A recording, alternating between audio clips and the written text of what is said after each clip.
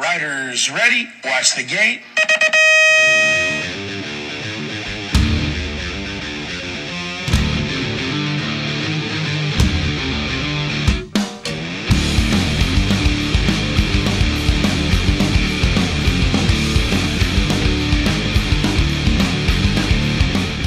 Hey, thanks for joining the Dirty Knobs podcast. This week, our guests are Joe Baumert and Greg Grubbs, two of our oldest pals.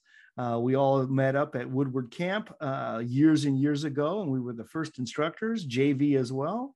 So listen, hang in there. We're going to have a little bit of a challenge with Greg's internet connection, but listen, it's worth it because we mock him and make fun of him. So if you stick around to the end, I'm going to tell you, we're going to laugh so hard. Please subscribe. That's how we tell we're doing well. That's how YouTube tells us we're doing well. And by doing so, we're going to pick our subscriber to give out a box of stuff to. This week's winner is MTH. So I don't know who you are, but if you could just send us an email to dirtyknobspodcast@gmail.com, we'll send you out a box of stuff. Very cool stuff. Hey, speaking of very cool stuff, check this out. Yeah. We finally got some t-shirts. We're going to sell them super cheap. So please check them out at dirtyknobspodcast.com and we'll get you a t-shirt out to you. Thanks for subscribing. Thanks for listening. Enjoy. I see Hollywood is prepared. Look at the preparation. When Hollywood prepares, it's called Preparation H. That's what it is. All I see some New Jerseys in the background there. The only New Jersey on this podcast is JV. It's James Vicente right there. Oh, you did add jerseys back there. He did add jerseys. Yeah. I got some more going. I got a few things going up there. I see what you did back there. I know what you did. You did a lot of setup. There's a good one over here. I'm going to shoot the one in the corner. Is that your Woodward jacket? Yeah, I got a Woodward staff jacket. Nice. Oh my goodness. Which is a great segue. Super gay. Here we are. Oh man, this is going to be the hardest part of this podcast, is talking to four of the funniest people I know. Oh my gosh, this is great. Well, no need for introductions because JV will have done this prior to, so you guys know. So everyone will know who you are. But what they won't know is how we all know each other and how close we are. And so I'm just going to start off by saying I'm not sure how we all first met. It doesn't matter. What matters is, God dang, you guys are awesome. Hilarious. Oh, I know that I don't know when I met Greg and Joe for the first time. I do. Oh, Amarillo, Texas, probably 80. Whenever saber plates were cool that summer. So you guys never met. Yeah, so I'm still waiting. Yeah. You guys never met. Am I in the wrong meeting here? James I met in June of 1983. So that was at camp, right? At camp, absolutely. Yeah, that's when Joe and I rolled up to Woodward that night. I don't know if you were there the first week. Yeah, I was there the first week. There was no track. Okay. There was absolutely nothing. First week. Yeah, rolling into that place when we did, and seeing it now is just mind blowing. You have no idea what it's like now. It's incredible. The pictures are just rolling up there that first night. It was just that lone little BMX track out on the hill. They had all the ground in the world, and yet the track was still terrible. Yeah. It was, at Woodward, Pennsylvania, at that time of the year, it's still raining all the time.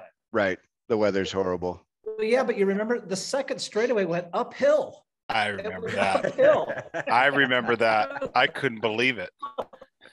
That's how we. It was exhausting, man.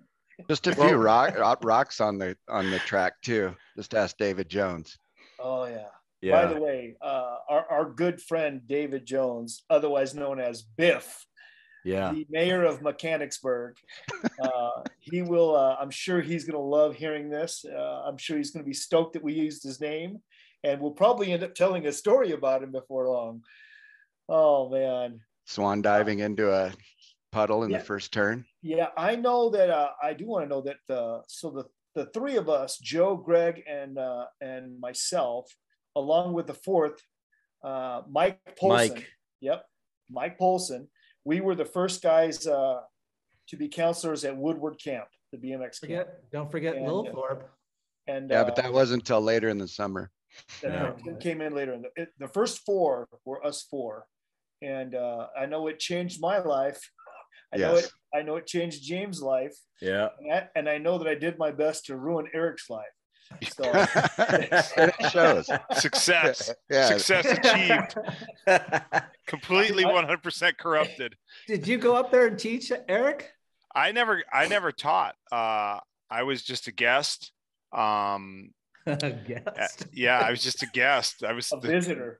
Yeah, I was visitor. So I just never I never got really invited to teach. I think I was too young to teach when I was a guest, and then the staff had shifted out, and I never was really invited to be a guest. But I spent a fair bit of time up there riding, and Schwinn. I know when I rode for Schwinn, they had me out there for a week, and then I was there obviously with Hutch and CW, JV, and Mike and I were talking about different stories about that. But yeah, man, I remember going there the first time and thinking the same thing as you were talking about the track. I was like, good God, this place sucks, man. This track is horrible.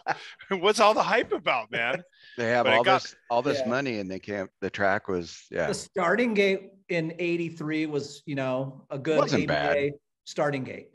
Yeah. But for the land they had, you could have had anything you wanted, and it was just rocks.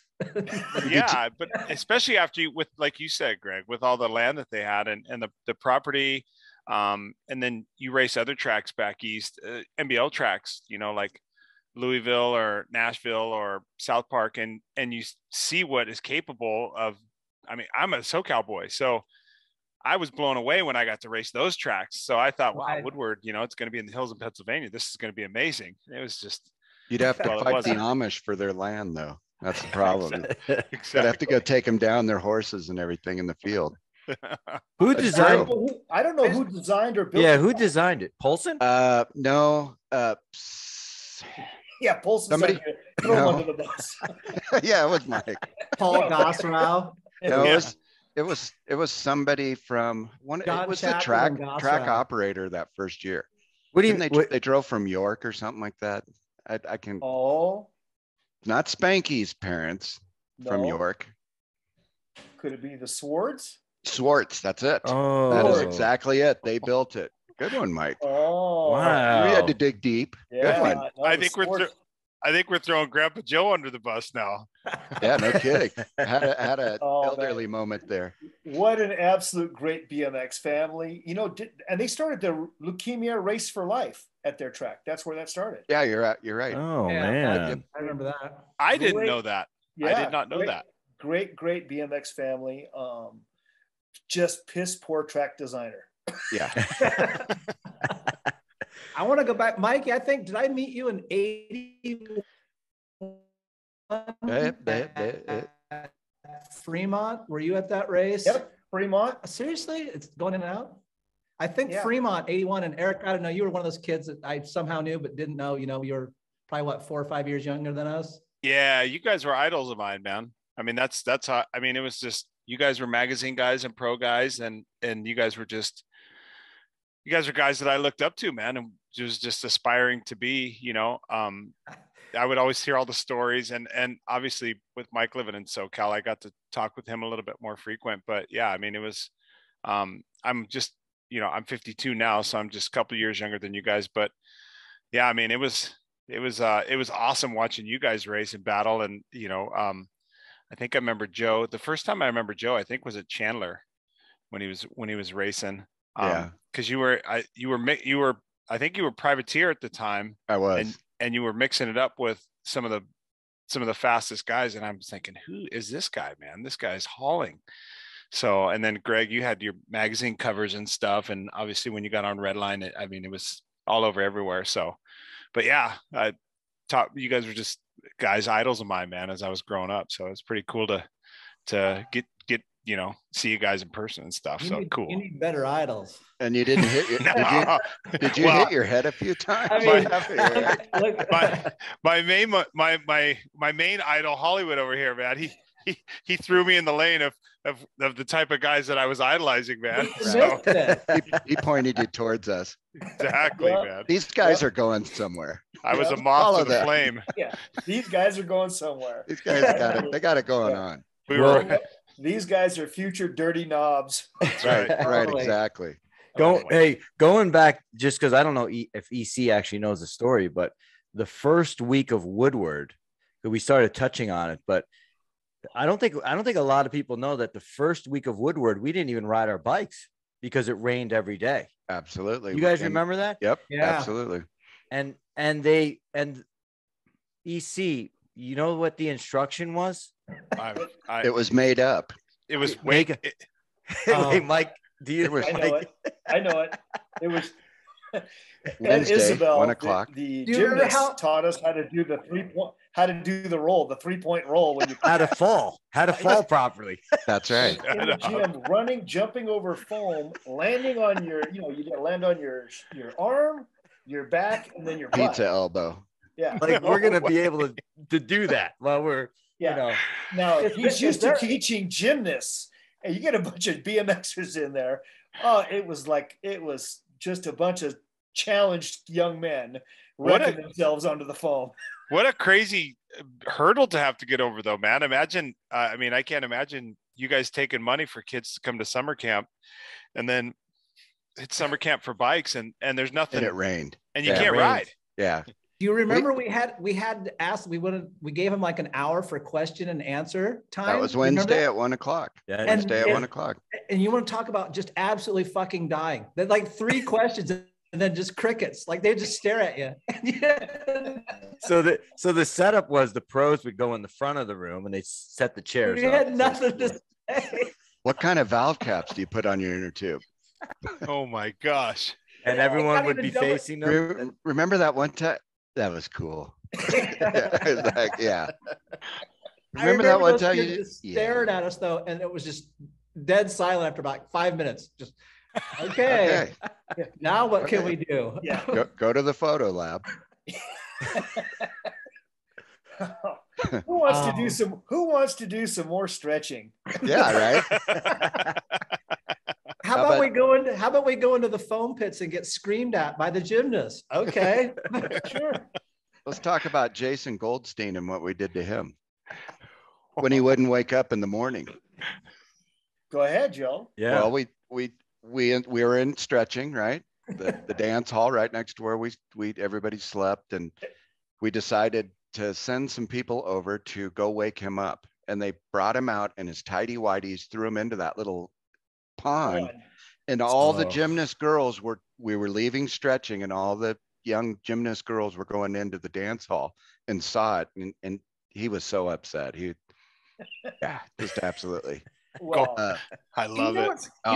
It was brutal. In his tighty whities in front of hundreds. Miranda was the leader of all the shenanigans, and yet who got the shit stick? Me. That's Grubb. Hey. Midnight Olympics. By the way, Miranda was the stealth troublemaker. I can't even believe the shit you got away with it. Iron Fist Mike.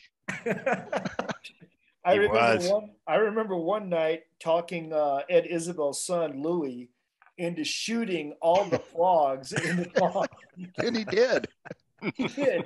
And then he stapled him to the side of the rail. He gave him a stapler and had him staple all the frogs on the rail outside the cabins. Oh my! And like a trophy. I thought he'd shoot like 2 or 3. He had like 30 of them. In different sizes, and all the guts and stuff were coming out of the mouth the next morning. And he loved it. That's fantastic. Okay. So how about when Miranda threw my shoes in that pond? The only pair I had at the camp, because they stunk. So he decided they stunk bad enough that they had to go. He hucks my shoes in there. We're in the middle of Pennsylvania. I don't have any other shoes. You rode for Jag. You could have got those Jocks Jags. You could have had 20 pair of them there, but you had to they wear were the Jocks same Jag. pair. No, Rennie was. Rennie's a whole other chapter. But I got one pair of shoes and that was it. But anyway, so I wake up. My shoes are out in this fucking pond. Can I cuss? Because I cuss. I mean, yes. That's what I did. Yes. Is that why?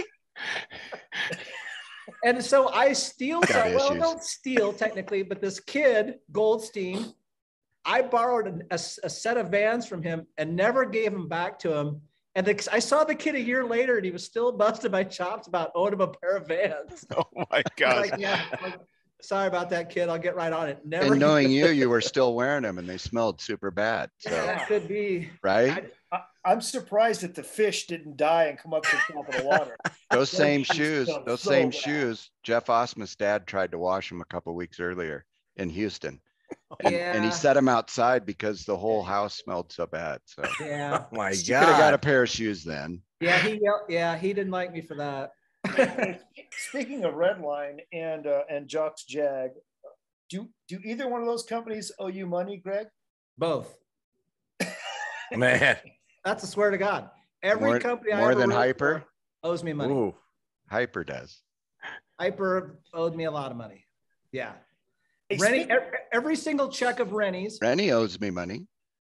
Every check of Rennie's, whether it was a paycheck or a check that we would use, me and Gosrow, just that summer. Remember, I only rode for Jag through half the summer. I don't know if you guys remember that.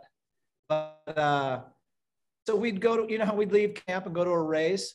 Well, the track operator from the week before would walk up to me and go, "Hey, your check bounced." Talk to Rennie. And then it happened every week. Oh, man. Every single week. And then he'd tell you, not everyone realizes how glamorous it was to be a BMX pro. A nightmare dealing with him. No, my mom took him to the Better Business Bureau because he bounced a check to me, and she was so mad. She's like, "I'm gonna get that Rennie Roker." Really? And she never did, but yeah, she did. She filed charges on him with the Better Business Bureau. How many people was she in line behind? 200? Yeah, I don't think anybody caught up to Rennie. No, he's still running. Yeah, I remember Greg Hill supposedly caught up to him. Yeah, I remember they had a race at the Silver Dome in Pontiac, Michigan. Yep. It was a one-time, IBMX race, and the guy that put it on did the same thing. All the pros checks bounced, and just by chance on Monday in town, Clarence Perry caught the guy. Oh man! Yeah. Okay, I'm gonna refute that just a hair because I won that race, B Pro anyway, and my check. And my check didn't bounce either, but I was like, maybe we got to the bank quicker than others. Yeah, Clarence's did. I remember Clarence catching it. It was a big deal. Wow. Yeah. Wow. I actually did win that race. Sorry, Joe. I know you did. It took you exactly 15 minutes to start bragging. I took the unders and I won. So I knew that was coming. No, Eric, you have no idea how only the races where I got to beat him. Okay, I love it. Yeah. Oh, it could get ugly quick. No. Oh yeah. Listen to why I say this because about 2 months, dude. 2 months before the NBL Grands, the first time we ever raced the NBL, he had lane 1. No, I didn't. I had lane 5. It's in video, and they called us back. I pulled the whole shot. They call us back because of something. Lane 8. We go again, and I beat you again. I still got second. Whatever. Yeah, you were in lane 8. I was in lane 5. I had the best position. Yeah, that's great. Thanks. It's on video somewhere. So Mike's like, shut up. You knew this had happened. 40 years later. 2 years of this stuff. I swear to God. I have to call my psychiatrist when I'm done. Mike absolutely said, we cannot do this podcast if both of them don't come on. Yeah. Now I know why. And I was going to Okay. suggest we do it separate because of this. Now I know why. I swear to God, we argued about BMX so much. I think it cost you your second marriage, Joe. I swear. Probably. I'm was sitting so in her sick house of right hearing- now. So, She was so sick of hearing the time I left him at a race in South Park. oh gosh. Oh my God. Was that the race, Joe, that you had that big boil on your ass? No, because that was you a couple didn't years fall? later. No, it was a race that nobody had beat Tommy Brackens that weekend. And I did beat him for like 5 weeks straight. And I beat him in a semi at North Park, not South Park. North Park was Sunday, but that's not the same year. That's actually that's in 83. We almost went to blows on the way back to the camp. We pulled over and we were going to fight each other, literally, You and Greg. because he left me at the hotel. Yeah. Why did I you gave leave him him? the The hotel. Okay. I gave him the option. We're going to pull over and fight, or I'm taking you to the Johnstown bus station. We did. And we pulled into the bus station parking lot. And we did. We nearly went to Yeah. blows. It was which one do you want to do? We were pretty calm about it. Like, okay, it's fight. Yeah, all right, fight. Yeah. Go get a ride with Gosrow. Yeah, dude. No one was there. Anyway. How'd you get to the track? I didn't. I stayed at the hotel all day. And he came, and everybody for weeks was like, I can't believe Grubbs would do that. Yeah, well, I mean, You could tell secretly Joe's like, I got the best out of that because Absolutely. Grubbs was roasted all day. No. I'm Absolutely. good for missing one national if Grubbs gets roasted all week. And for weeks it happened. See? The Pattersons, John Cruz, Tommy Brackens, people come up. I can't believe he I would do that. swear on my Uh-huh. life, I told Gosra, I said, will you give Baumert a ride to the track? And he went, yeah. Yeah, but So I drove there to was the track, and then Gosrow shows up, and I just stared and I go, dude, where's Baumert? Oh, I didn't see him.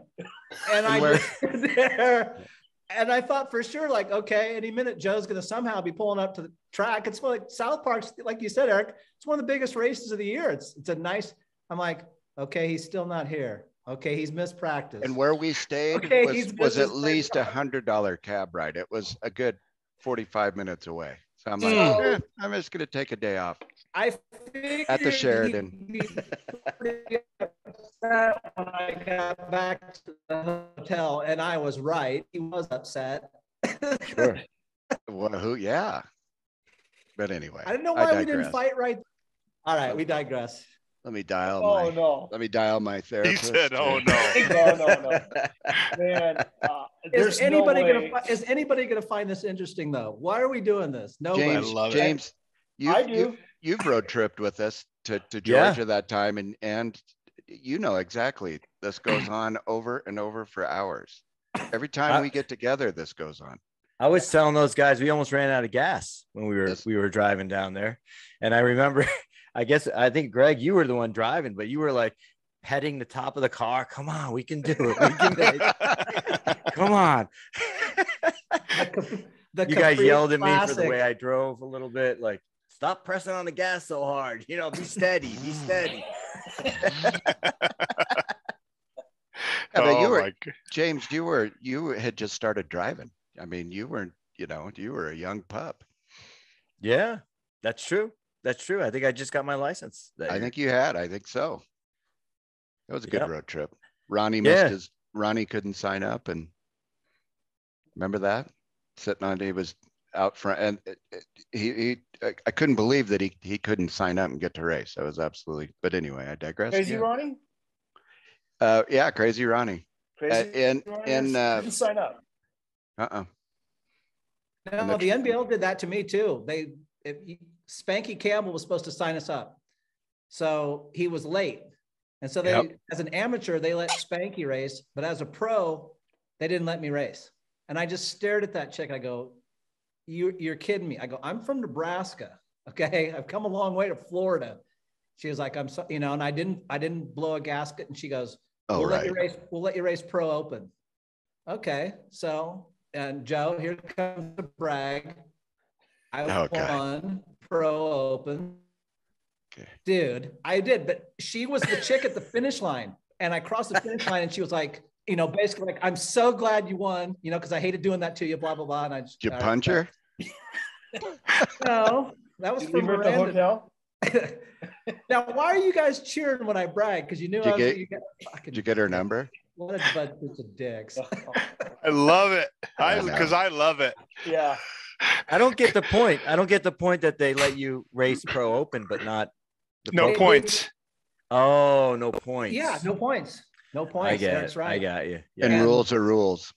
Yeah, they were harsh about it. She was just like, nope, no pro money. I was just, again, I throw the Nebraska card at her. I mean, technically I was from Woodward, but I was like, I'm from Nebraska. It's a long ways away. Remember riding by the buggies back then? And you're like, wow, I'm on like a $700 BMX bike. And these guys literally have a horse and buggy. I mean, the Amish were that. Make good chocolate chip cookies. I remember one time specifically in those first couple of weeks being on the starting gate, and remember the field to your left, there was an Amish guy out there, old school, late 18th century or 19th century. He had a horse and a plow, like a manual 1-lane plow plowing that land. Absolutely. And that was a giant plot of land next to him. I'm sure Woodward owns all that now, but they do. I remember just at him going, if you go and you look at a Google Earth picture of Camp Job, it's a good thing Greg's garbled. I'm losing you guys. Yeah. I know. I knew you guys would do this to me. No, dude. Man, we love you. You are a source of great entertainment. I'm gonna shut up. No, I'm done, man. No, I do have a couple questions for you, Greg, specifically. All right. One, who do you think is the most accomplished camper that came out of Woodward Camp? That's a good question. Ooh. Yeah, but he was only there for a year. That's right. Well, who do you think? Let's let him come back to life for a minute. About Joe DeSena. Oh God, am I freezing? Oh my God, you froze, but you did come up with the name. Who do you think it is? Boot Camp DeSena. Is it? Don't make me say Joe DeSena. Yeah. Yeah. So for the people that are listening that didn't go to Woodward Camp the entire first year, somebody explain who Joe DeSena is. The New Yorker. New Yorker. You know that he's. Are you talking, Greg? Camper from New York. His friend. Nah. No, he wasn't. He was kind to him. He was not his friend. James, come on. He's your friend, James. James is very, very kind to him. Let's put it that way. I don't know if he's the most. We're most accomplished in what? Wasn't Matt Hoffman a teacher at one time? Weren't there? No. But as a camper, who? Oh, overall. Overall, as a camper, who came out, and did something in their life, that you may know of, or accomplished something big, or has something to show for it at the end here. We're just knucklehead, dirty knobs. So I'm talking about, and Joe DeSena was certainly one of them. Yeah, if not the one. As you might remember, I was not asked to come back to Woodward after '83. Why was that? I don't know. Dude. Because Miranda would walk around and put that fake halo above his head. Him and Polson both. Okay, just so everybody's clear. Him and Polson, seriously, just fake. Just the biggest two phonies you've ever met in your whole fucking life. And every time something happened, there was Grubbs, the privateer, the guy that got kicked off Red Line. I'm like, what? Me? And somehow, magically, the owner didn't like me. No, nothing about an attitude or anything. Well, yeah. Okay, so when the campers were homesick, your job was to tell them to hang in there. And I would sit there and go, dude, I hate this place. I'm right with you. I want to go home. You're like, I'm with you. Okay, that was my biggest sin was yeah, I didn't counsel him into staying. I counseled him in yeah, this place sucks. Don't come back. Yeah. Hey, can you give me a ride? Can you Give give me a a ride to the airport. Yeah. By the way, your mom's kind of hot. How far State College? Just give me a ride to State College. There's an airport. I'll leave. In fact, I did leave one week, and they hate that was what really made them mad. I got homesick, and I went home for a week between races. Wimp. And I just thought it was I didn't think it was mandatory to be there every week. I really didn't. I swear to God. I was just like, well, they were paying us, but I didn't know we had to stay every week. So I went home between St. Louis and Ohio, where Joe DeSena made his famous. We road tripped with him. Yeah. Yeah. He wore Polson's helmet, brand new Bell helmet, because he forgot his at the camp, and he wrecked and he scratched the whole side of it. Wow, I forgot And about that. Polson was like, dude, that was my new helmet. He was so bummed. Well, Mike, So you guys have got to tell everybody who Joe DeSena, if you watch Supercross now, right after Supercross is a show called whatever his show's name is. something boot he's camp or Spartan. Spartan. Yeah, Spartan. Yeah. Right. It's Woodward 2.0. he literally ripped off Woodward. I mean, you know. Well, We were talking about it the other day, and He ripped off your guys' Woodward. he ripped off the night games. He ripped Right, off basically. night games Woodward is what he The ripped off. Midnight Olympics. Midnight Olympics. Midnight Exactly. Olympics, man. Yeah. I got There's about nothing 10 better minutes. than that. I don't know. Was it like 2 weeks ago? I texted Joe. I go, dude, are you watching this? Have you watched an episode? And he's like, I'm not home. And I just wrote him back like, why aren't you home? Like dickhead, be home and watch this. Hell yeah, my Because you mom. got to watch this camper. I mean, he acts like, I don't know, man. His whole, the most infuriating thing is it's on CNBC and he's like, I'm a self-made millionaire. No, you weren't. You're not bitter or anything, are you, Greg? no. No, I love the Oh. kid. I love the kid. He's a good kid. He was there the whole summer. His parents dropped him off, like, Yeah, first he was week of there. camp. He was there a while. Yeah. No, the whole summer. They The signed whole him up summer. for the entire summer. Wow. And the other little kid from California that ended up doing gymnastics too. Richie, I think his name was. Yeah. Yeah. No, but 1 you year. got to throw Billy Farrell into the mix as far as the Oh camper. gosh, yeah. I know. I mean, yeah. Billy had hyper when he came to the camp. Yeah.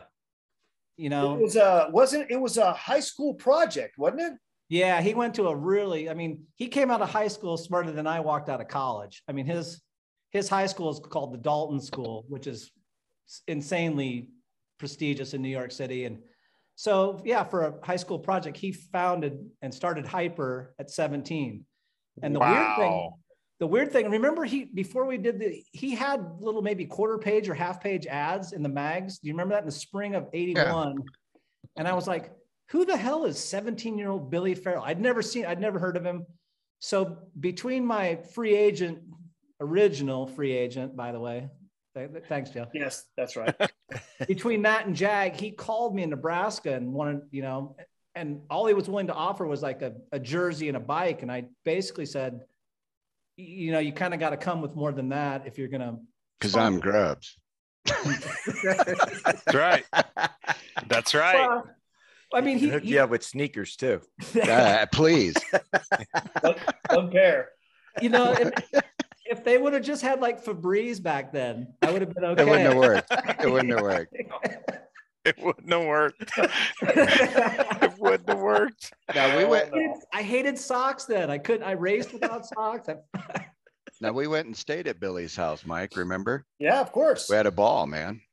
His mom would do our laundry for us. But so anyway, somewhere right there in the middle of the summer, he came to the camp and basically pitched me on riding for Hyper, and said his dad was a fairly famous guy, his stepdad, I'm sorry, was a fairly famous guy named Ron Dante, who was actually the lead singer of the Archies. And he was a record producer. Barry Manilow. He produced Barry Manilow, Irene Cara. Wow. Yeah. I mean, big, 7, like all the gold records were on the wall. At least 20 Barry Manilow records. Amazing. He was a jingle writer. I think he actually came up with, I'd like to buy the world a Coke. I think that was. Oh my. Get out of here, dude. No, seriously. The guy was he still performs, Ron Dante. And so, wow. So he's like, come to New York, and and meet Ron, and we'll talk about like a full sponsorship. Okay. Like, all right. So me and Joe and Billy actually went to New York City that first weekend. I'd never been to New York City. Oh So my I'm like, gosh. so like, I was like, okay, we're going through Harlem. And he's like, no, we're not. I go, yeah, we've got that Caprice. We've got all 3 bikes in the back, you know, you tied it off. You could see bikes. Yeah, and I made him, Interstate 80 goes to New York City, and he's like, just please go around, the East Side Highway and get off on the Upper East Side. And I'm like, no, we're going through Harlem. And we got off, and it might be gentrified now, but in '83, Harlem was still Harlem. Wasn't then. Yeah. He was terrified. As a native New Yorker, he was like, please don't do this. We're like, yeah. James, you probably only made 1 trip there during that time, if even. Brother, it's still scary now. So, but hey, imagine, those guys from the Bronx. We talked about it. EC, Mike talked about it. Those guys would ride their bikes through there to get to Braddock. To get to and across the George Washington Bridge. Yeah. Imagine that. And have to fight going over and back, right? Yeah. That's crazy. Insane. Absolutely insane. Yeah, I was always impressed. That was the first time Go ahead, Greg. No, go ahead, Mikey. I was always impressed that Billy Farrell was able to do, came from a high school project that I can start a bike company, and did. And to where it is now, it's a huge company that makes, bicycles that are sold in every Walmart. It's a multi-million-dollar company, but it's gone from the meager beginnings of an idea of a camper. He was beyond smart. Like, so his dad has a picture of him going out to meet Boris Dixon in early '81, and there's a picture of him like outside I can't keep a straight face. Greg. Made that for him. What am I doing? So VDC made that bike? VDC made the bike? VDC made the first batch. Yep. That's amazing. How about the picture of the ad? It's him crossing up, and we're like, God, this kid knows how to jump. He's laying on his back. No. Look at his shoelaces. He's on his back. Yeah. I got screamed at. Okay, so his real dad is a fine art photographer, like an Oz type of guy. And so the secret back then was you couldn't take a studio shot without having it all blurred out. So he put him on his back, and Guyverson called me up and was like, so how did you guys get that? And I told him. And when Billy's dad found out, I told him some trade secret. Oh my God. Again, there's Grubbs. Off the team. Off the team. See ya. Oh my God. He was so pissed at me. He just screamed at me like, don't, I could never win, man. You won a lot. No, I'm just saying, like, somehow I always put my foot in my mouth. I thought he'd be impressed. Like, hey, they actually put a little blurb in it in BMX Action about how it was done. To me, I didn't think it was any big deal, but yeah, his real dad did the brochures and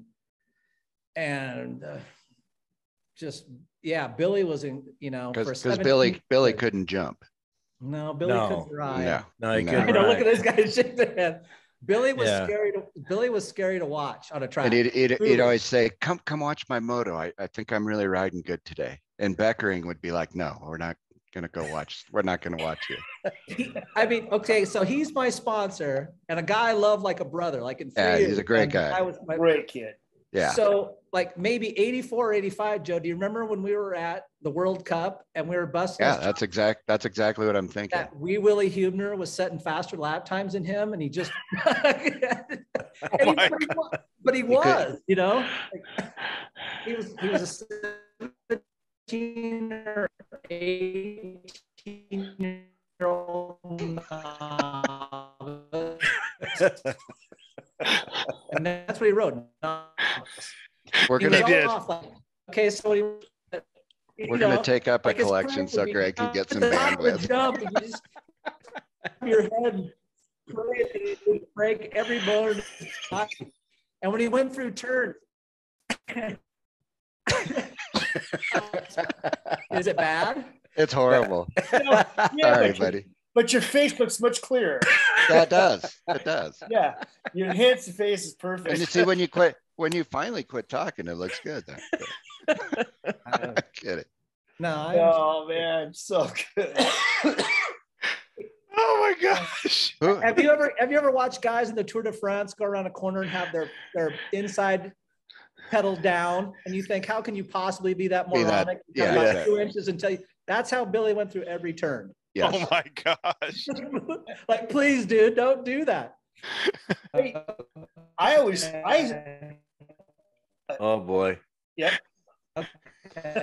Hollywood said, "Yep." Looking at my Gucci.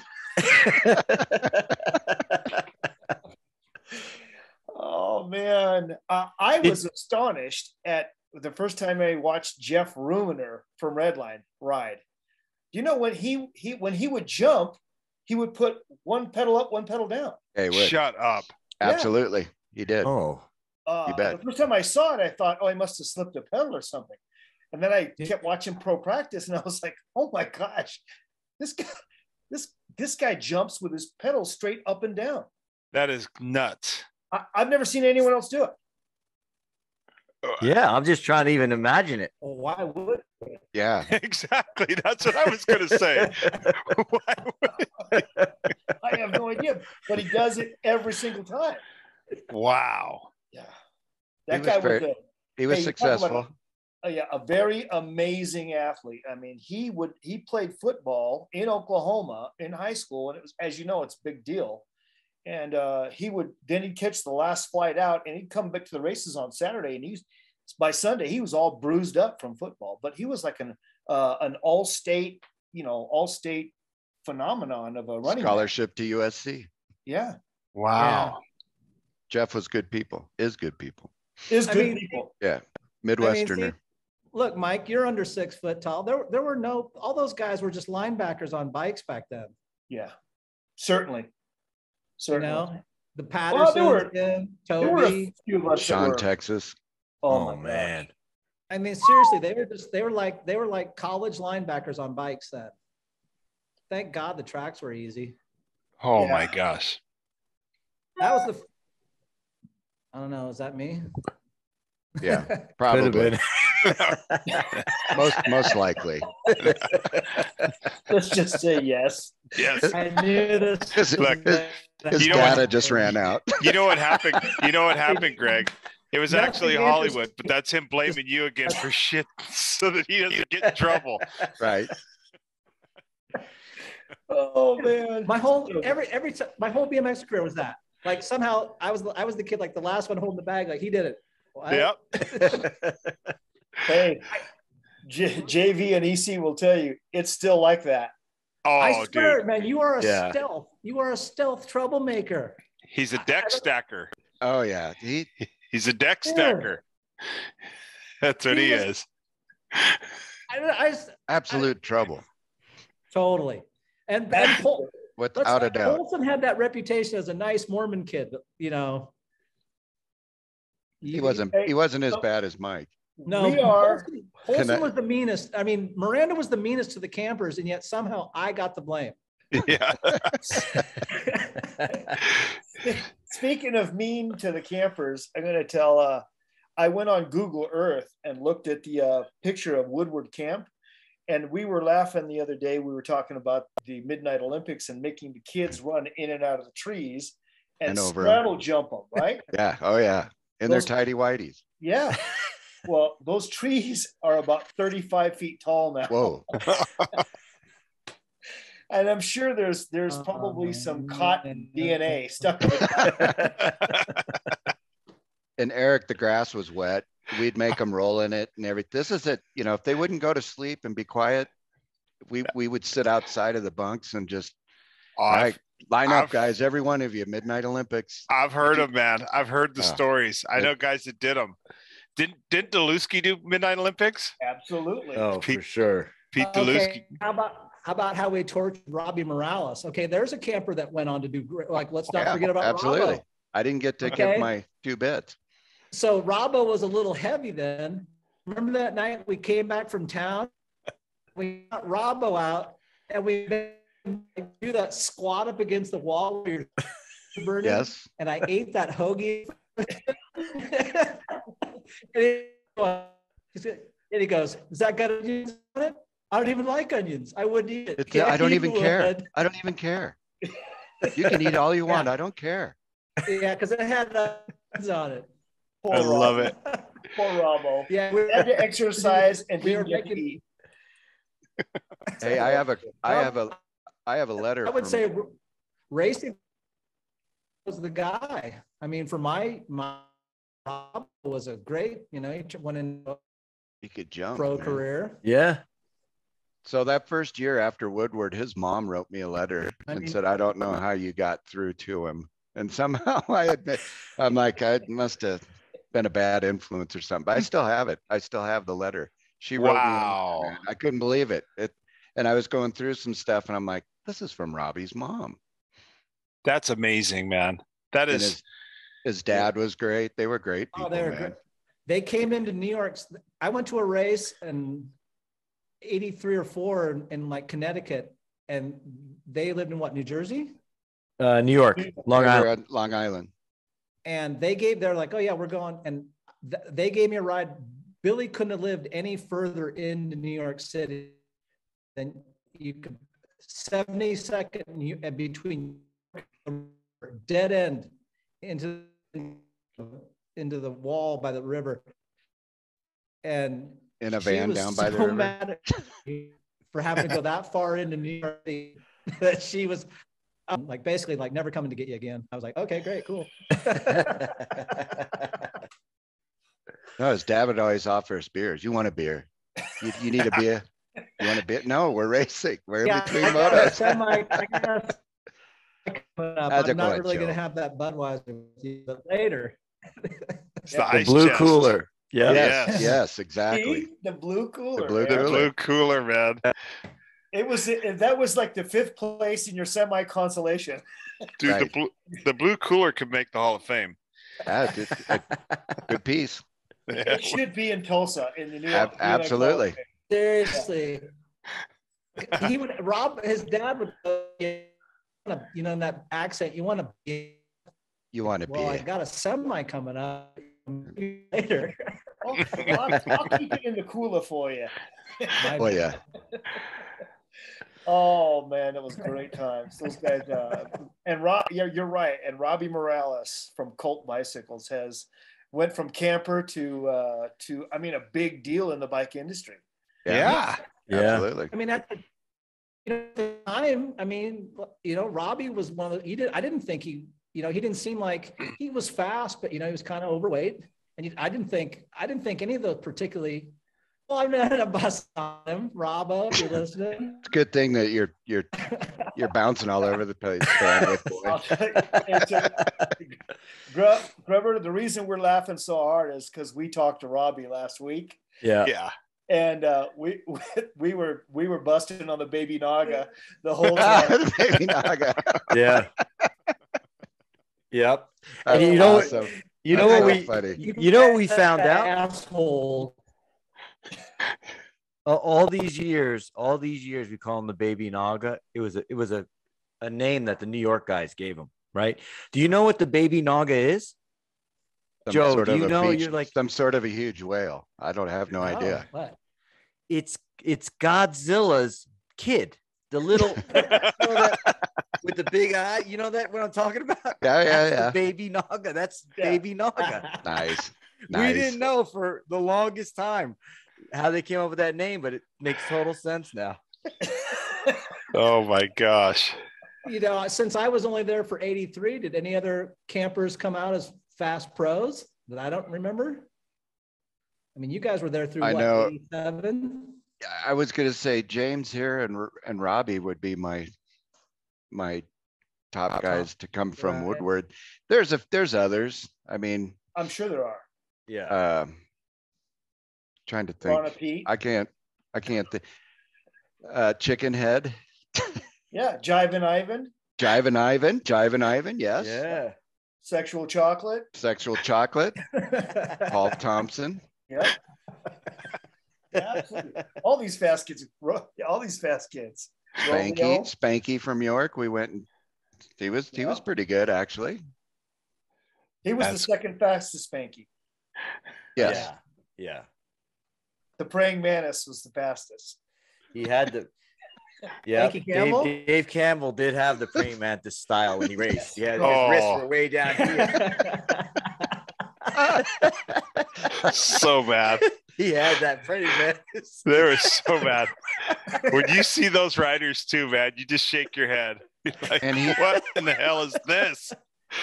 All he needed was his crank straight up and down when he jumped. Exactly.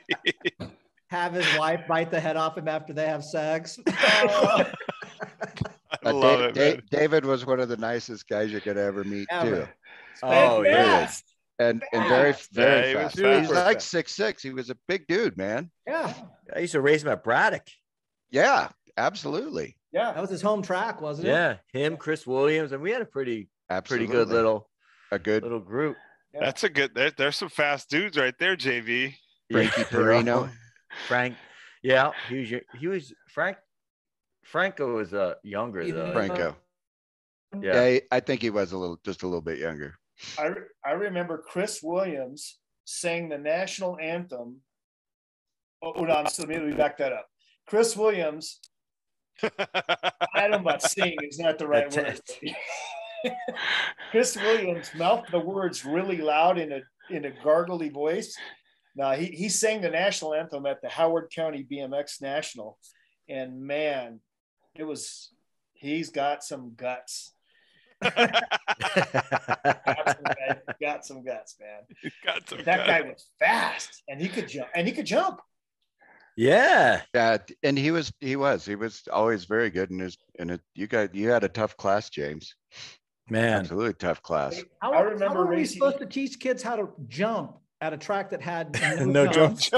None. They were inverted jumps. They were all big rollers. You remember the supposed set of doubles coming out of that second turn? You could bunny hop them. Literally, if you went you just bunny hop over them. That's how small they were. God, had a good gate. We could practice starts. We could practice starts every night. It was awesome, man. That was some of the things I remember most. Yeah, doing starts with Eddie and Mike and that was all tough those business, guys. man. I tell everyone, man, practicing starts at Woodward at night was the World Championships at 5 p.m. every time. night. Every time. I mean, absolutely. And you'd race all the way down to the first jump, and then you'd have to pedal up the uphill second straightaway. Exactly. And Eddie King would never, ever give in. He would take an extra pedal no matter what. He did not want to lose, even in practice, without a doubt. It was awesome. It was great times. Could you imagine in today's world, any of those kids dealing with an uphill section of a track? Oh my God. Would they just lose their mind? Yeah, no doubt about it, Greg. My kids raced BMX for a few years, probably. Oh boy. You're not gonna believe this. It's Eddie King calling. Nice. Put it on. See, it was Eddie King calling. His ears are ringing. My kids raced for a couple of years BMX, and I was just blown away at how I don't want to say soft. It's not soft. It's just it's a different era, right? Like absolutely. But yeah, like if it rained, the kids would freak out. They would they would be freaked out on the course, the track. They were not sure if they were even going to race. And I remember looking around and talking to my wife, who also grew up around BMX, and I'm thinking, what in the hell is this? What do you mean they're not going to race? Like, why would they not race? It's the craziest, man. I mean, it's a different era, and the kids and the sport is evolved in a crazy way, and they're so talented. But yeah, man, I mean, I would love to see some type of a vintage course morphed into the new school that they have now. Maybe a couple of different flatter turns that they can't carry speed, that they actually, I mean, you could ride brakeless. Those guys now could race brakeless. They barely have to use their brakes. I mean, sometimes they get cut off, but like the way the pack goes, it's like Daytona 500 NASCAR, you know, it's like you don't do anything to shut any speed down. So there's no passing on the inside going into turns is almost non-existent unless they can carry speed out, because you just 5 guys go by you. It's just such a different game. I went out for the first time and rode a BMX track in 7 years. I actually went out to my local track about 3 weeks ago and rode 3 nights in a row, not clipped in. I've never clipped in. And it was infuriating. I was infuriated. I was. And I was like, okay, so I'm going to try and pick up, you know, I thought, okay, I'm going to try and pick up over this jump like these guys do, like roll up the first one and then manual across and go down.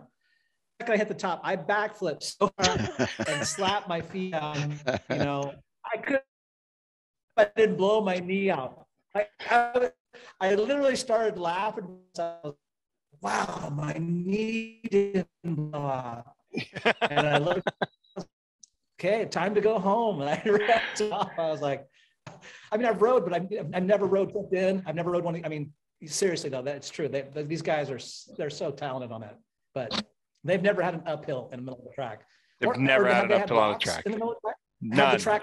Have the track be so loose that you got to start turning. It doesn't exist. Or it just rained. Like Eric said, it just rained. You know, slick turns.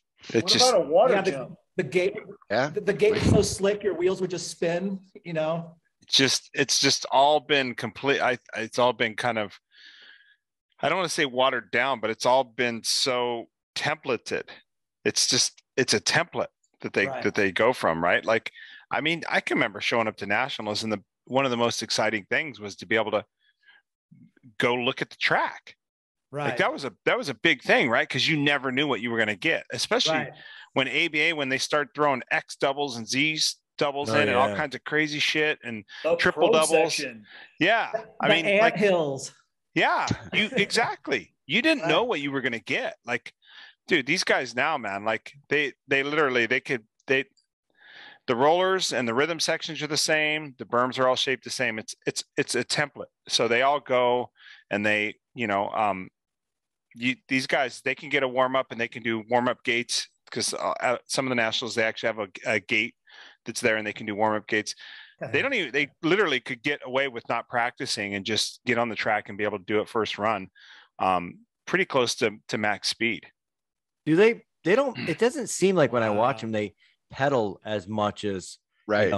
Right. I mean, they go fast, but it doesn't seem like they're pedaling as much. JV, the speed is phenomenal. Like the amount of speed that they carry, right? Like their tires are, they don't have knobbies on them. They're like slicks. And then the course is super hard packed. And then none of the jumps, like when we were growing up and when we were racing, the jumps had really tight transitions at the bottom. So you would hit them and they would kind of kick you and they would slow your speed down. And you had to be able to navigate through that stuff. And everything now is all super rounded off and super smooth. So there's, you know, it's still slower for the riders that aren't super talented, but the fast riders, they can manipulate their bikes over and around and through stuff.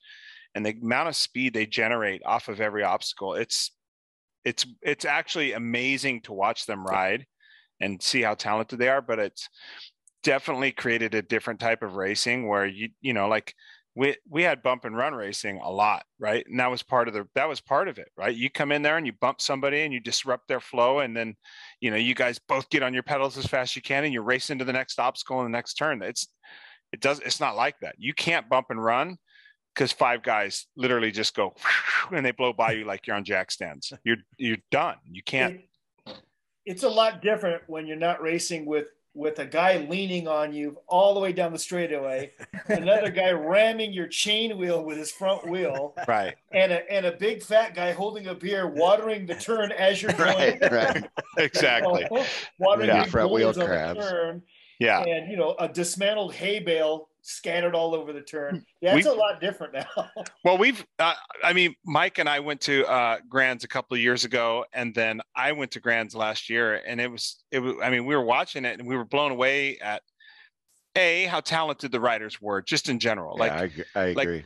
I mean, I agree, there's man. 10 and 11X kids now that would arguably they could be if you put an old school pro on that track on an old school bike, that 10 or 11X could possibly, like, there's a kid when we were watching Hollywood, his name was Sean Day, and that kid was flying. And I was like, dude, that guy could race pro, if you, yeah. So, but what I noticed also was, like, if there was a crash in the first turn, they'd stop the race. And then the guy would sweep the whole first turn out. And, like, you guys remember when we would have nationals, and by the end of the weekend, man, pedals and handlebars digging into the ground would create these big bomb holes all through the corner, right? And you had to navigate those.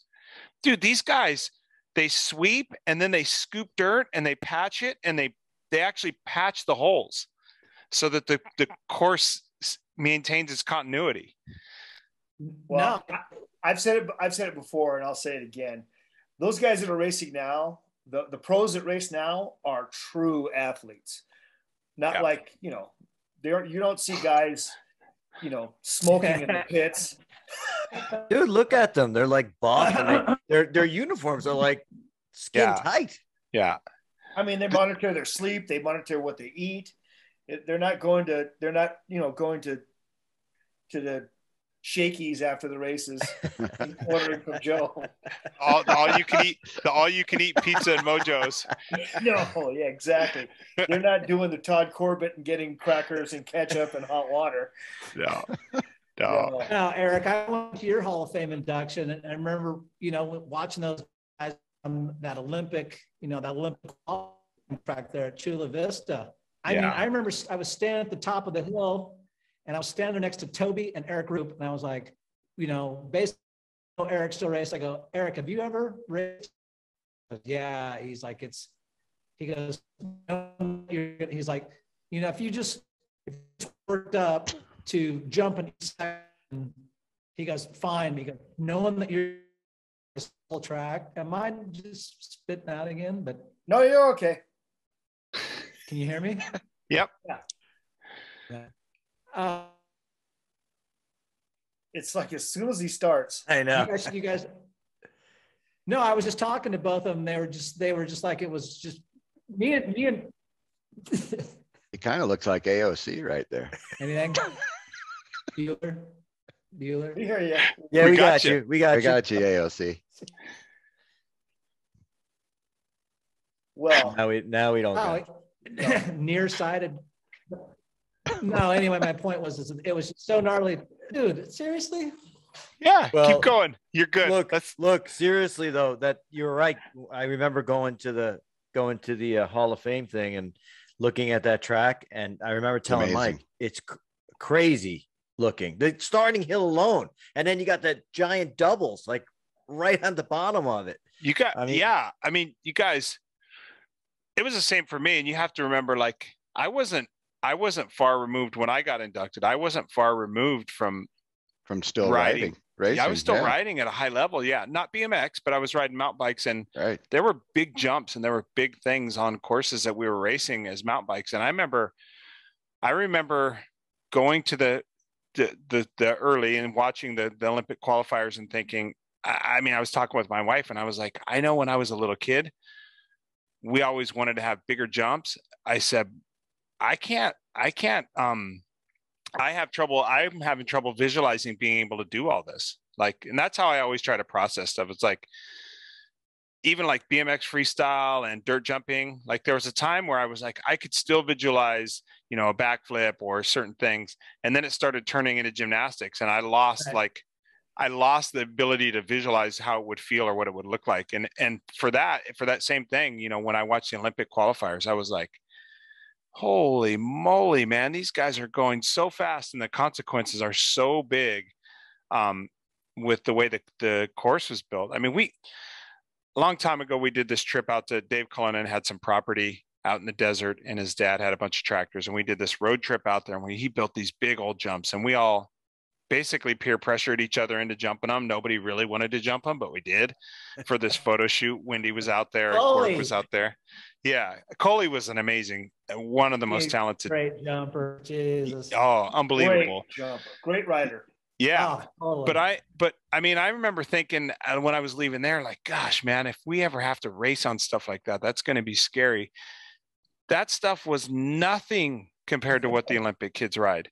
And now you see like, like you see the girls are doing that stuff, and you see like there's younger kids. Now they're having these young training camps to develop these Olympic hopefuls, and there's these young kids and they're jumping all that stuff. And you just like, I mean, it makes you feel old, man. You just look at it and go, gosh, man, but they're so talented. The kids are so talented. And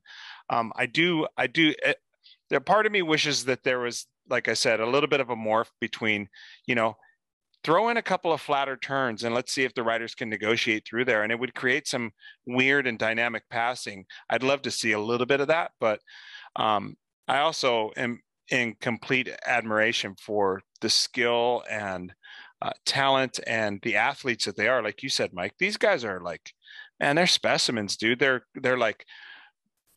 explosive power and well, Greg, you rode a new track, right? And so just trying to pump through a rhythm section, by the end of the rhythm section, your legs don't even work. Oh, I'm done. When I go by there and just walk, I mean, there is a 10-year-old over there that wouldn't just absolutely stun me. Even if I clipped it. Totally. I close out again? Yeah, you're freezing up a little. I think we got a little bit. My connection bad? No, I get it, dude. Yeah. I know. Now, Eric, you could ride. You were a good technical rider. You weren't like a Sean Texas or anything like that, or an Anthony Sewell, or you were very skilled. Hey, don't in fact, now early here. But Mike, of course, you were could jump well, everything. If they would have had tracks even half as of what they are now, we would have ruled. We were all good technical riders versus big hulks, I mean, honestly, whenever there was technical tracks, Greg and I, we talk about this all the time. We seem to do a lot better than, love Tommy Brackens. He could handle technical tracks too. Sean Texas couldn't, but yeah, there were several riders that could ride technical tracks better than others. That's absolutely. And having a track like today, even half of that back in the day, it makes a big difference. World Cup, Mike. Yeah, my favorite was Louisville. I always loved Louisville because it required both, right? Like if you were a powerful rider, the gate was pretty flat and the start hill was a decent size, but it always seemed like you really had to lay down a lot of horsepower down that first straightaway to get to that first turn.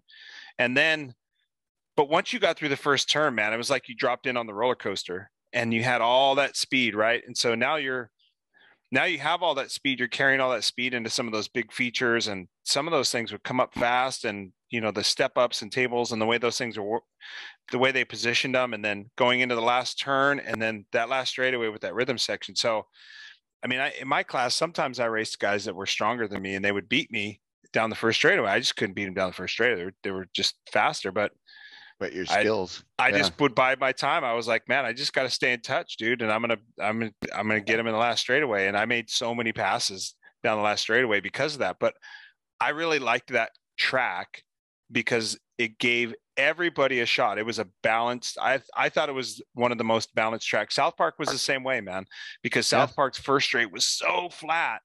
Right. And so you'd get these horsepower guys would get out front, man, and then they turn and go down the second and third straightaway, man. And those big old jumps, dude, you'd see all those guys dead sailoring onto that shit.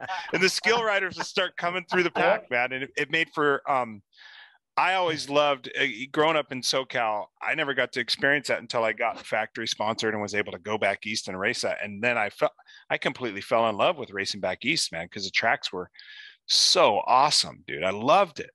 Yeah. South Park, especially that first year they had that triple jump. Yeah. I made up so much time jumping over those hay bales. I mean, inside, baby. Yeah, just inside. And those guys are like, even back then, they weren't even, jumping one and rolling them. They were rolling all three. You just jump over them. Literally just go right by on the inside. It was beautiful. It was like, yeah, and a lot of those guys would they didn't know they couldn't turn and jump at the same time, right? So they would jump up and land and then go, okay, now I got to turn my bike. So if if you had any of that skill that I'm going to line that lip up and I'm just going to carve off the face and go to the right, man. Maybe just cross up a little bit. I don't know. Exactly, yeah, man. just... I had a couple of guys in my class. It was the same thing, man. I was like, all right, I'm not going to try to pass him down that straightaway. I'll just wait till we get to the triple. Even heading up to that triple was uphill. Remember that? It had a slight uphill to it. Yeah, it was. I enjoy watching good riders that can jump, but I'll tell you, I get even more enjoyment out of watching people that can't jump. Oh man. That's the entertainment, man. Watching people that absolutely struggle with jumping. And JV and I were witness to one of the scariest moments on a BMX bike.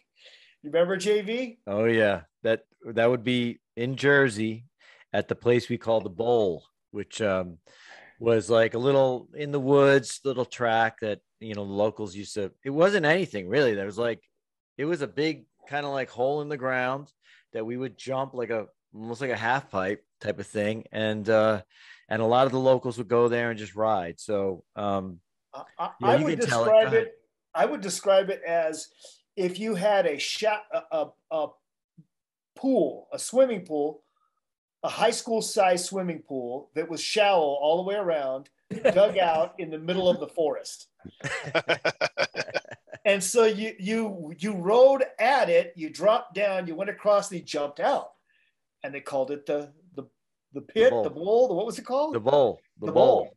The bowl. Yeah, and I could not believe, that was the place to ride. Where in Southern California, we had all these jump areas. Oh yeah, great. Oh, it's absolutely. Not even. This isn't even close. No, but it was the only thing. So everybody's like, people drove from all over to come there. Really? Yeah, and one it was day, shitty. One day, Kenny Amon. Oh God, Kenny Amon, factory mongoose rider number one. Yeah. He drove down from Poughkeepsie, New York, in his vet. He was always telling us. He told us for a year at the track. He was bragging. Yeah, I got a vet, man. I got a new vet. Yeah, I'm driving a vet now. And he showed up at the bowl, pulled up a Chevette. Yeah. Yep. I love it. JV, go on with what happened. He didn't come alone. He came with Wayne McFarquhar. Oh, there you go. Wayne Wayne McFarquar. And absolutely. I already know where this is heading. McFarquar. So there's not a lot of his two teammates in that. Shackle and Dave Deschet. Dollar Dave. Dollar Dave. So there's no really big jumps back there. And Mike, I think I don't know if he picked up a shovel or what, but we ended up making like a jump in the back, but you had to come down through the woods, through the trees, straight downhill. And then Mike built this kind of lip, and you would just, there wasn't even a landing. Like there's no backside of it. You just go and land flat. And, Mike makes us all do it. Obviously he guilts us into like, come on, you can do it. Go. Never. We all go. And Wayne McFarquhar is the last guy up there. And we're like, oh shit, what's going to happen here? So we're all starting like maybe 40, 50 yards back from the jump. And that's you couldn't go too fast because you would just launch into nowhere. And Wayne McFarquhar, we're all going, we looked back up the hill. He's in Albany. Like 100 yards back. And, when he goes by us, we're like I said, 50 yards back. When he goes by us, everyone's shirts shaking and he goes by so fast. And I remember before he hit the jump, I looked at James and James looked at me and we're like, yeah, we were scared. And he launched and he did the dead sailor to the side. No. He landed crooked, but did the swerve-o-matic and pulled it off. I'm sure it bent his frame from landing so crooked, but he pulled it off. He didn't crash. And that was one of the scariest moments I've ever seen on a BMX bike. Wayne's a big dude too. Yeah. Yeah, he's a tall guy. He did Wow. all right. He did all right, the guy. Though, Yeah. didn't he? Yeah, Had a absolutely. good Was a great career. rider. You bet. Polar opposite of John Yeah, Shackle. I know. right? John Shackle was, 5'2", and man, built like Okay. a fire plug. Remember we were talking about that Silver Dome race? Remember how they Yeah. had the section where Harry ended up cover doing his lady? Yeah. Shackle would get off his bike and run through that. It was literally just a step jump. He I would. think. He did. A He quote. thought it was faster. Shackle would get off his bike and run through it. Oh Like, my you talk about the gosh. skill of today's riders. Every single guy in that main's jumping a 40 or 50-foot gap, right? Just like it's nothing. And he Yeah. got off his bike and ran through there. I was like, "You guys are pro." He was ahead of his time. He was cyclocross. And if you're watching this, I'm not buckling on, but it's Hey, He who did though. won You're that right, race? Greg. Who ended up winning yeah, that I race? watched it. Greg did. I guess I had the out, just like the NBL Grands had the outside. You had the inside. Okay, but God bless him and You get the start. You win. peace. Yeah. Rest in peace, Matt Harris. But Matt Harris, his resume for the Hall of Fame, he won that race. No, you won, and I think I And got I second. was like, so. but I did. Like, how you put it down if you didn't? Like, Of course. I'm just saying. Well, when This you is why people think I'm a dick. 'Cause I'm a dick. because you call out dead people on their resume. God bless him, man. Matt was a great writer too. Incredible writer. Oh yeah. Wow. For Matt, his I size, swear to God, I love Matt. incredible. Yeah. Matt was an incredible athlete, and Yeah. I love the time Joe and raced with him. I love him. I don't know why I just said that. I take it all back. He was not afraid you of won. anything. No, but he was not afraid of absolutely anything. Or He had no anyone. fear of anybody, anything. Absolutely. And I Never- remember, confident. I mean, I thought he was not very friendly at all at the races. I mean, and if you were in his moto or even next to him in practice, he was not chit chatty. He was not. And then He'd be a smart ass to you. Yeah. Yeah. Absolutely. Yeah. And then when he came to Woodward and he got in front of campers, he was the kindest, Yeah. greatest. I mean, all he cared about was he could counsel kids. He was awesome with kids, man. He was just a phenomenal guy, just out away from the track, away from the races, I should say, away from the starting gate. He was a great guy. I mean, he was he just put on his game face, man. He was super confident. It was worse than Greg Hill. Wow. And I'm just joking. Greg Hill was one of the best ever, man. Hey, But no, but Matt was very confident and he wasn't afraid of anything. I have a Greg Hill story about Braddock. It was a rivalry between myself and Greg at that point. All nationals. Yep, and CW and GT were battling for team trophy that day, and I found out from Greg and then later from Rich Long. I asked him to really tell me the truth about what happened. I remember being in the lead in Pro Open in the first turn, and Greg absolutely T-boned me and shoved me right over into that chain link fence and wiped me out. And there was no way he could have pulled it off and won the race. He just came in and wiped me out and took us both out. And I learned later on from Greg that Rich Long had told him, "I'll give you $500 if you wipe him out." I'm sorry he did, but I got third in that main, so I was kind of happy. And later on, Now after I quit racing, And I went took to work Stewart for- out. I sent Stewart over the turn too. So I asked Rich Long about that when I went to work for him afterwards, and he said, "Yep, I did that. Yep, I did that." no kidding. It's a different time. It was a different time. Yeah, I mean, front wheel to the chain wheel, quack. But it's racing. That's racing. You know, I talked to Greg a few years ago, and we were laughing about the no respect thing and the little rivalry we had. And he said, "Hey, it was just part of racing." I was like, man, I carried nothing with that. It was great. Yeah. I loved it. I kept it I thought it kept it super, super interesting, man.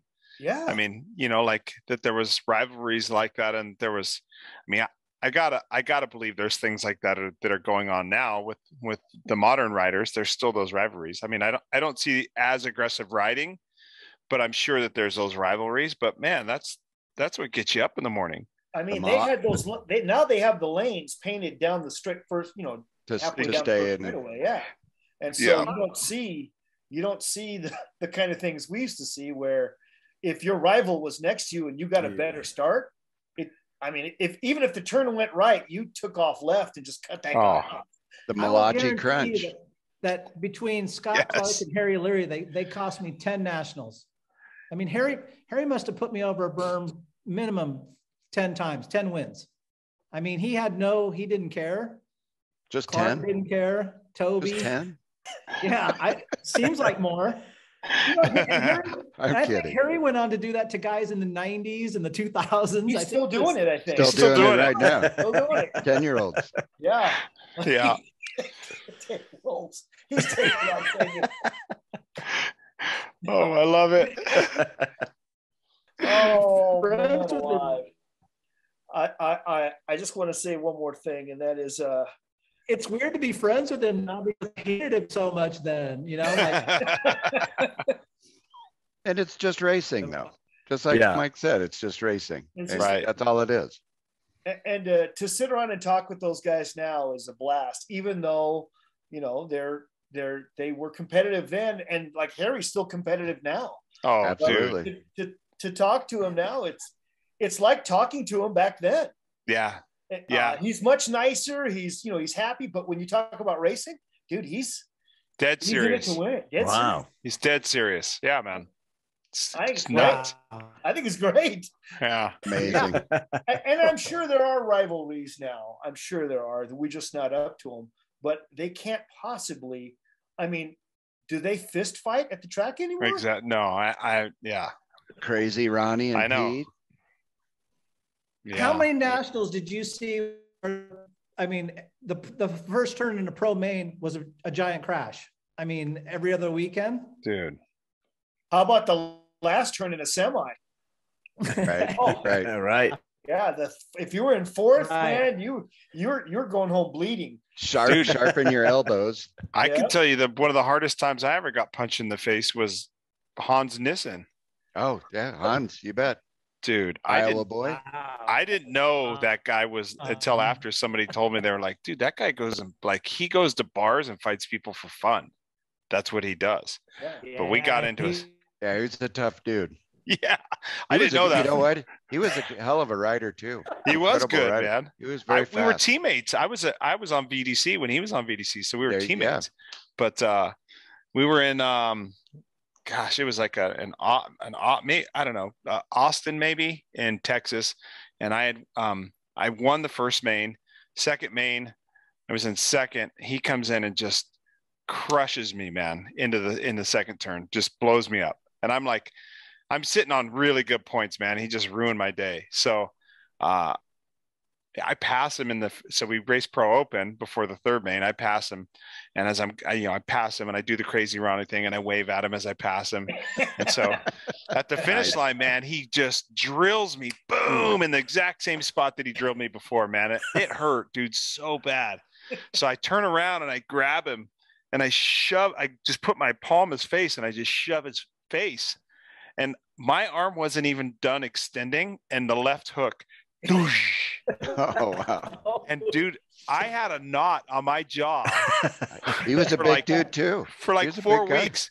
And when he hit me, the stars I saw, all I thought was like, oh shit.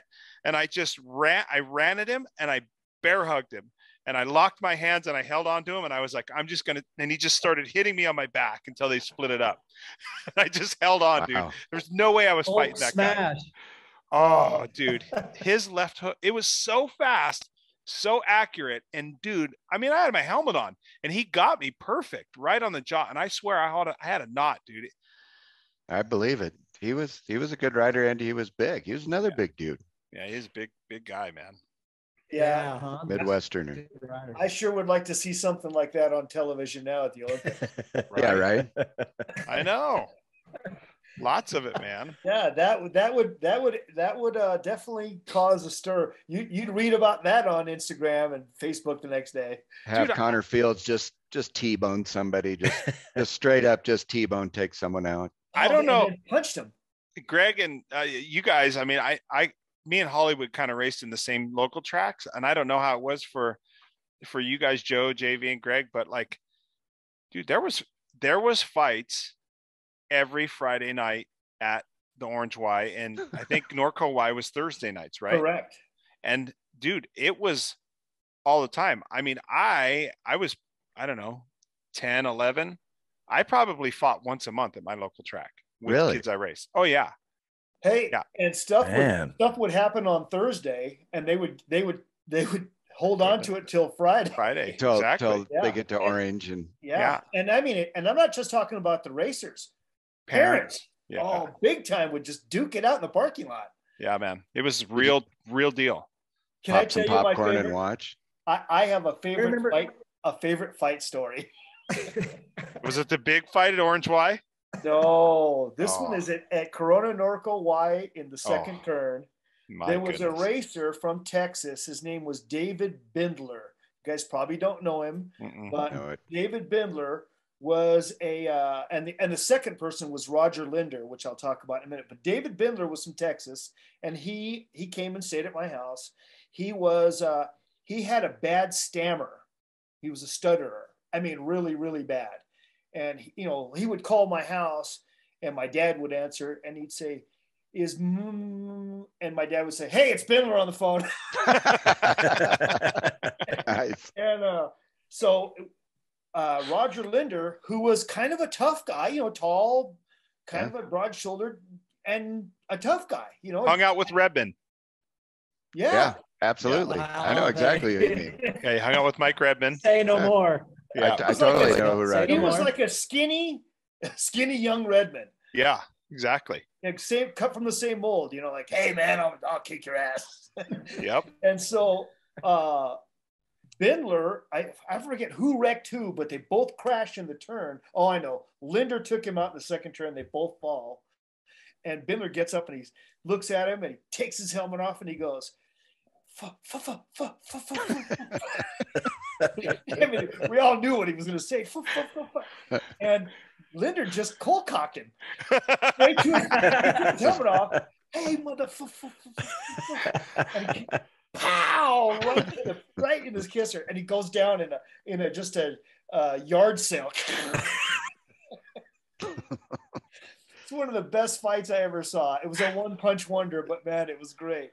And we didn't have fights like that really. Every now and again, like Tim Lilthorpe would fight Chris Hayden, another great local rider from Nebraska. They would get pissed at each other. But Greg, we didn't really, you used to take me out all the time because I was beating you. And I never fought you. All the time. See, it always comes back around. I wasn't one of those guys. I was too small to take anybody out. I was literally 5'7" then. But I put Joe over the berm 250. more than my fair share of times. I can't understand why you guys bicker at each other now. But just be honest to God. I should have kicked your ass. I know, but I should have. The one time in Omaha was the quote Nebraska State Championships. Like, and we were pros. It was like we shouldn't have been even in the main event, the trophy dash for this, like the overall state winner. And Joe was winning, and just for fun, I put him over the berm. And I was literally laughing so hard. This kid was passing me. Remember one of the studies, Joe? He was coming up next to me. I was laughing so hard I couldn't pass. I was looking back, and Joe's off, and I should have thrown my bike at you because I was on the last straight because you send me over the turn. Oh, should have laughing too hard. Love that. That's BMX. It is. Four main events at Springfield at a national. He sent me over the same turn 4 in a row. Wrecked me twice. Oh, dude. No, I know no. another great Dude, Rick story. You're out of I passed you so clean in 2 of those. You're out of your mind. All 4 over. You got what? Call the cutlet. He knows. How about okay, I doubled both days. And beat you fairly. You know that. Don't give these guys. I was gonna say one of the best fights I ever saw was the very first time I knew of John Shackle, 81 World Championships at Indy, and I look over, and Shackle's dad is fighting a kid. Kid. And the kid's like, and I was like some dude in Shackle's moto must have like pushed him out wide or whatever. His dad came in and started down on him. Yeah. And the sister came over. Kathy. Like, I don't know, help me up, but the other guy's dad came over. Kathy came over, and I just remember thinking, "This is the most insane family I have ever seen in my life." But that was the first. I was like, that was a lot of testosterone right there, man. And all I could think of was, wow, East Coasters, New Yorkers. Exactly. Shackle was from New York. Like they were out of their minds. They were so angry. James is like, yeah, it's just another day at Braddock. It is. There were another. I'm trying to think of there were a lot of fights. I don't recall there being a lot of fights at Braddock. I only got out to the Orange Y a couple of times in its heyday, 82 to 85 for me. Mm-hmm. I didn't get, I just remembered the stories like these 15-year-old locals are going to like blow me off. I was like, well, that ain't happening. That was, I a lot of good riders, I I'm never sure, got any though. fights, but I wasn't going to let some 15X local beat me out there. I didn't care what anybody said. that was when it was Billy Griggs, Brian Gass, and Robbie Taft. Yeah. Man, those 3 dudes were fast. Oh, absolutely. They had that gate so wired. Oh man. And it was a tricky gate because it was super steep. Yeah. Super steep into a semi-flat. So it was a gnarly transition. Yeah, I had that weird kink. You had to get through that kink. Right. Pete took me out there one time. and starter, Big John, they had him down too. Yeah, Pete had it down. Pete was Pete. I mean, he was going to win. Dude, do you guys remember a guy named Dennis Kishiyama? Yeah, you bet. Yeah, absolutely. Dude, how he was fast out of the gate at Orange Y. Do you remember him, Mike? Yep. And he was fast at 3 places. He was fast there. He was fast at Westminster. Yes. And he was fast at Greg Hill's starting gate. And I would tell a funny story about Dennis Kishiyama, though. You could get in his head super easy, and he would stack dime. He would loosen a stem. He'd put a stem and he'd stack dimes between his top of his headset and the bottom of the stem. That's how I knew how high to keep his stem. And we're at Greg's house, and I'm beating him out of the gate, and I watch him. He goes over and he lowers his stem one dime height. No way. Dude, I thought you were going to lower it. Never let him down. And he used to run his bars way forward. Yeah. He was Chicago. Chi-town. Yeah. But you could spend an hour just talking about weird bike setups from that era. I know, man. Eddie Key, how about, I mean, when EK, when you talk to him, ask him, he rode his bars like a motocross, like a motorcycle. I mean, him and Sewell ran their bars. I was just going to say Anthony. Yeah. Not Anthony more than Eddie, but. Yeah, but they leaning back. Yeah. Leaning back. I know. It's crazy, right? I mean, all the different weird, stupid geometry. I mean, of some of those bikes from, it's just like perfect example like that Goss route designed for me to ride was just the dumbest thing that's ever at the bottom. The crank hanger was lower than the chainstay. Dude, and then it was just an ultimate chop. I mean, we're just riding straight into the ground. The Jag bike? What bike was that? Yeah, his Jag. It's Jag. Greg, how about ever been built?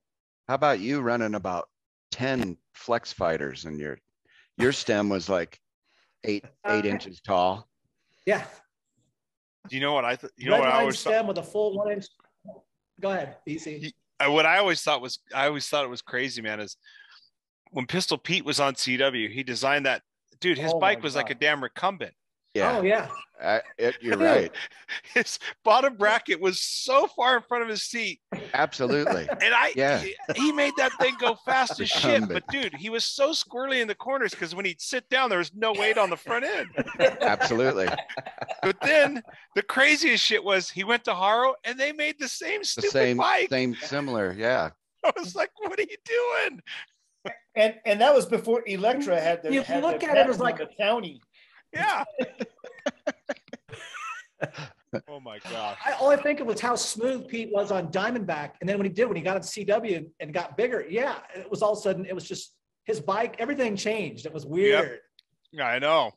Yeah, it was weird that he changed so fast. I didn't say anything. I'm not saying anything. Conspiracy theorist will say. Yeah. Oh no, I'm not saying anything. There were some seriously stupid entries. Well, Yes. Stu Thompson riding on his red line, on the stock red line. Dude, bars and seat like that Yeah. Yeah, absolutely.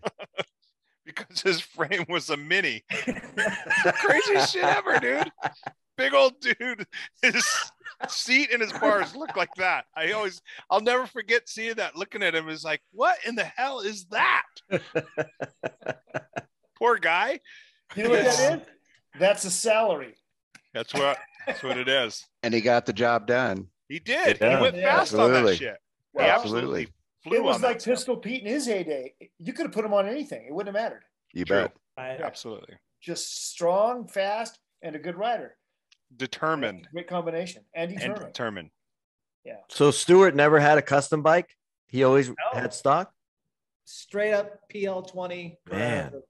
Same thing. I was probably half his size. Same thing I was riding. Wow. But your stem was this high. Yeah. Yeah. 8 Flex Fighters, Sano products. It wasn't in for Geiby. I had Look, Robbie. on the starting gate, you were looking underneath your grips at the light. Got his ape hangers. Well, I liked my bars flat. So I used to take those red line bars and I'd stick them underneath the wheel of a rent-a-car and bend them flat, right? So they might not always been exactly correct. So at Lancaster, you were at that race, Mikey, around those doubles that went into that big downhill section. My bar snapped off completely. I just ate shit, went over the bars. And like a good soldier, I got up and pretended the bar was not broken off and tried to walk it back to the pits. And then I took a brand new pair that are all swept back and just bent them flat again. Oh, thought you would have raced them bent like that. No, they were, no, I mean, it snapped off. And No, I mean, the new pair. You could have oh, no, that was Greg Hill. You ever sit on Greg Hill's bike? Yeah. Like his personal star bars. It was like they were chopper, like you were holding on like a lawnmower. I mean, they were bent back so bad. It was the weirdest. I was like, how does he go this fast? Oh my gosh. I sat on Sean Texas's bike once, and he ran his handlebars slightly turned to the side. Oh. Yeah, like off like 6 or 7 degrees. And I was like, So did Beckering. yeah. And Wow. and to Beckering, they were straight. And I'd go, you are so high. I go, your bars are so fucking off. He might have been. Might have. Okay, but let's talk about the weird shit Miranda did when him and Choo Choo starting like cockeyed in the yeah. I'm in lane 7 and 8. Yeah, right.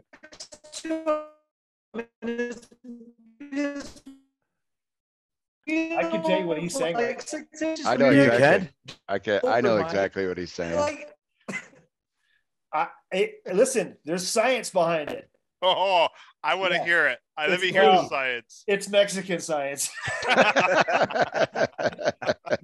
My dad told me, he said, hey, hijo. Seriously, there was some thought behind it, to be able to throw your weight, not just forward, but to throw your weight with everything you got. And it was from boxing. You don't stand straight and hit somebody. You turn and you throw all your weight into it. So that's where it came from. yeah, My but dad- you my never. dad- I the never boxing- knew. I My never dad knew did I that. cared about the guy who was on your right. No. You didn't. It didn't screw you up. No, I It came didn't- out it- straight, yeah, but I was able to absolutely. throw everything sideways. No, I It- didn't it like didn't looking on bug those me. tight ABA gates. I did not like looking over at his bike 6 inches from me. I mean, it was Right. bothersome. It didn't bug me one bit because you never came into my lane, or you No. never. Well, Otherwise- not yours. I would come into Grubbs though on purpose. There you go. Absolutely. Yeah. Oh man. check out this picture that I found. Hold on, how about I could do it? Look at, does this explain Greg like 100%? Wow. There it is. Yeah. How did I stand a chance against Sean Texas or You're Stewart? kidding. Yeah. Well, how about Crazy. Eric Roop? Yeah. Honest to God, Eric Roops is a phenomenon. I mean, the Yeah, kid he- was just. Pure skill. Absolutely. Yeah. Great writer. Me and Joe Incredible. had this conversation. I swear to God, his 83 and 84 NBL number ones, I think for my era from 81 or 80 to 86 was the greatest accomplishment ever in that era, up against Pete and Brian. Brent, when Stewart, they Greg, were- Tommy, Yeah, but Harry. he was on Scott Clark. steroids. Eric Roop was on steroids. It just didn't work. It stunted his height. Even you, He was Exactly. taking the legal ones, and they just did, they were Robbie was organic. taller, Yeah, they were they organic. started chubby. gluten free. Organic steroids. They weren't gluten free. Yeah, no, it just didn't work. No, but those two NBL number ones back to back were seriously just for that era was amazing. I thought. Wow.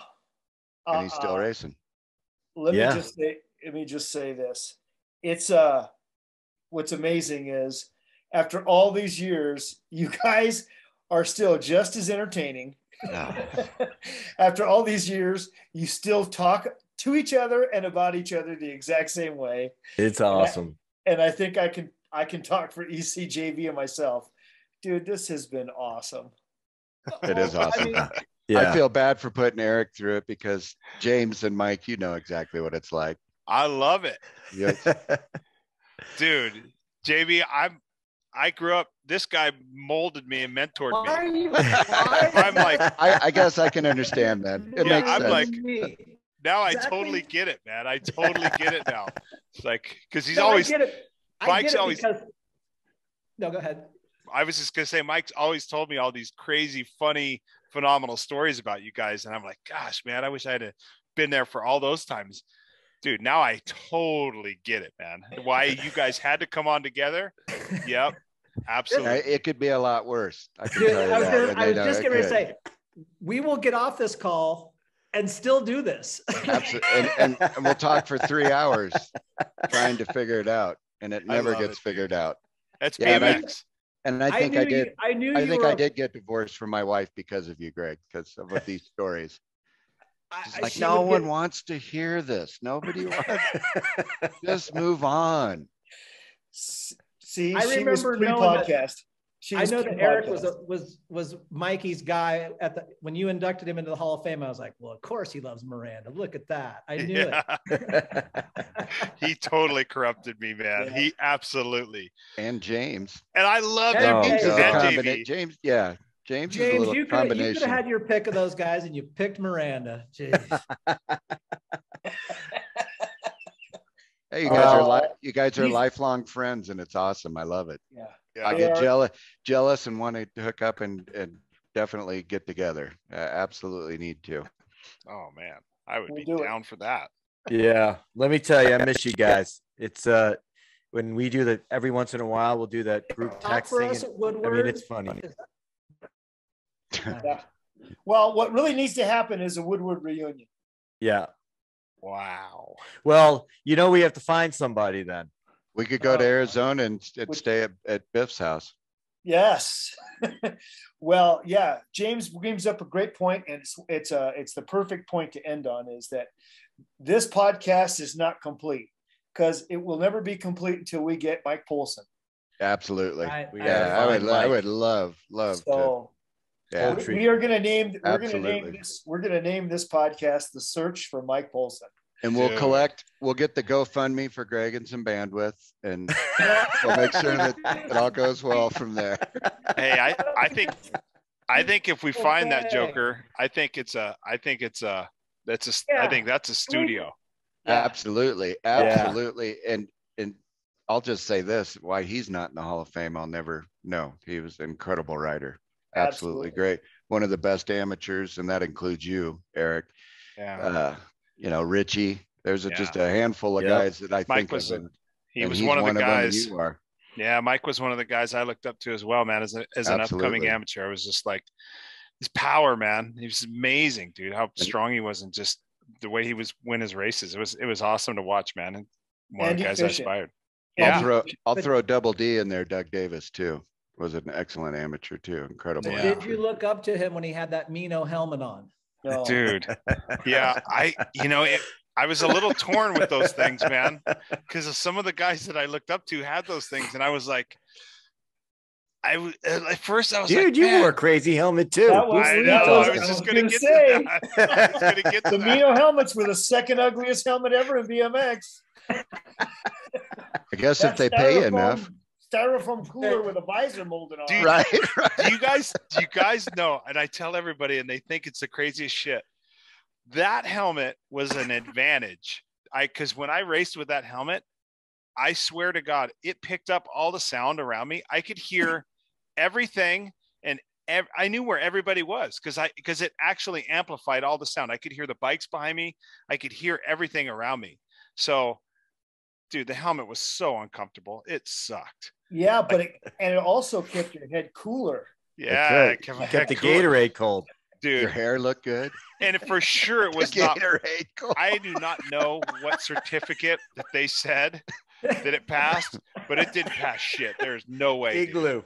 Igloo. I was going to say Igloo. Yeti's thinking of coming out with one. But I could hear everything. I knew exactly where everybody was, dude. I could cut people off without having to look back. It was perfect. I loved it. You were using the force, Luke. Oh, I wanted to paint that thing so bad though. They wouldn't let me. You could put you could pin your chores up on the sides, a little pin board, They literally told me we can't paint it because it'll melt it. There it is. Oh, it's a sweet helmet. No, I remember. There it is. Yeah. And I tried to paint. I still have one at my house, and I tried to paint the inside of it to see if it would, and it actually melted the inside of the visor. Oh, right. It literally started to melt the helmet. I was like, son of a bitch. We went to go see our friend Magoo, who has a motorcycle helmet company, and inside his office he had a couple of sample molds of helmet interiors, and I said, "Oh, that's it." Wait, it went dark. Hit it again. That's exactly it. That's me, by the way, when I had a beard. Nice. Yeah. Did they sell any of those helmets? They sold those things, dude, until their factory burned down for the third time. Yeah. Wow. John Cruz had a great story about Mino helmets. When they came to him and the Pattersons, they said, we'll either pay you $100 a month or a percentage of the sales. And the Patterson brothers took a percentage, and he goes, I took the $100 and made 10 times as much money. Oh my gosh. I didn't know you wore one of those. I feel bad for you. I'm sorry. I do. I never wore a Mino. I never wore a Mino.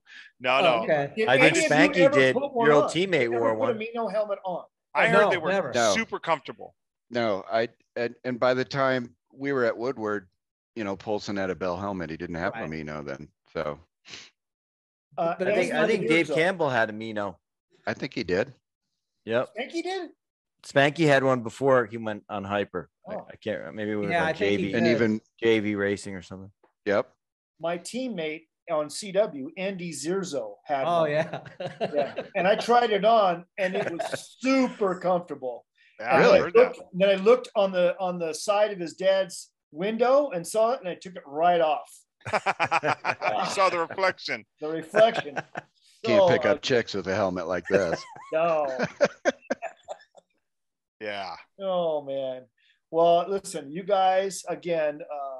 It's been. I remember Zerza having. It's weird how you remember the helmets on though. I remember. Greg doesn't want to give up. No. Well, thanks for having us. No. Let's do it. Oh man, this has been fantastic. Absolutely. Again, you guys On my box, that was straight to Joe. Did we really right. discuss anything good though? Like really? Yeah. Well, you know what? We think that you did. We just didn't. We didn't necessarily catch it. I guarantee it was golden. Yeah. We just got to get an interpreter Wait till you now. read the subtitles I put in. Yeah, there. right. You're gonna be really in trouble after you read the Dude. subtitles. That's all right. Do whatever. Make them say whatever you want. Don't care. Yep. I'll get you in trouble again. I don't. Well, it's awesome, Eric. It's great to see you and catch up with you. James, miss Yeah, you, buddy. Mike, Miss you, man. I'll see Greg in a week, maybe this weekend. So if I'm lucky. Just hope he doesn't leave you Not so somewhere. lucky. Yeah, no kidding.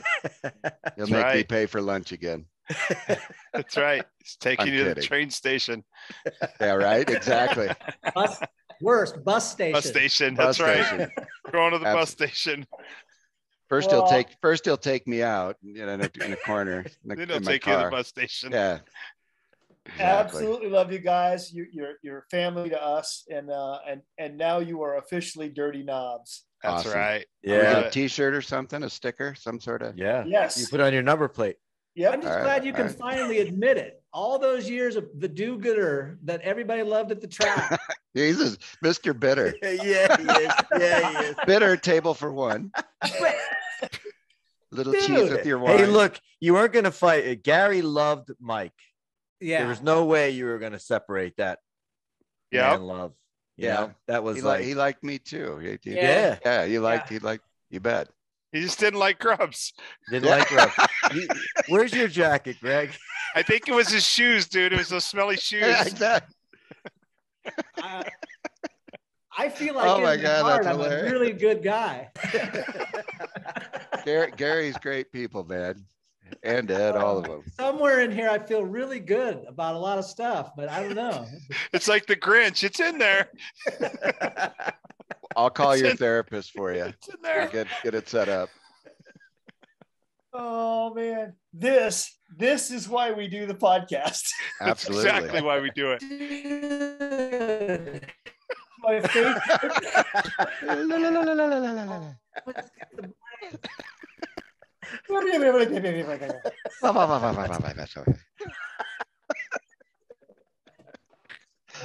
All right. Well, on that note, I got to go walk the dog. You know, I could hear you, right? AOC's got a campaign to You hit guys some sort of a know I stop.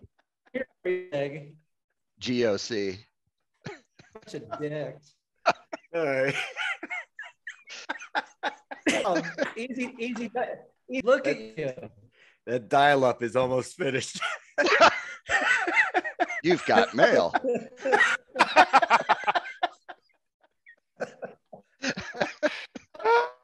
I'm sorry, Grubber. I can't help it, man. Oh my God. Okay. Yeah.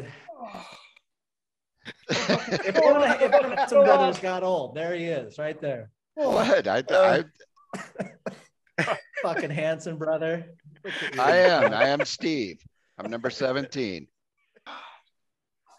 Putting on the tape. I should have put you over more turns. I regret. God, how could you get more? Dude, I had more opportunities. It's not. This isn't going to end. He is Chap. Appreciate you guys. Oh gosh. Oh man. All right, I'm going to sign off. Couple. All right. Hey, Yeah, Eric, man, guys, good, you good, would have good had chat. to- And thanks for having Eric, us. if you would have had to, how you do it. Yeah. You're- Well, send me the bill Exactly for what any he therapy said. you need. Exactly what Greg said. Who said that? Yep. All right. I'll get with Greg in a bit. Yeah. Oh man, love you guys. Love you guys too, man. All right. Hope to see you all soon. Yeah, Yeah, hope boys. so. I do. Yeah, let's do. Absolutely. All right, guys. All right. Sayonara.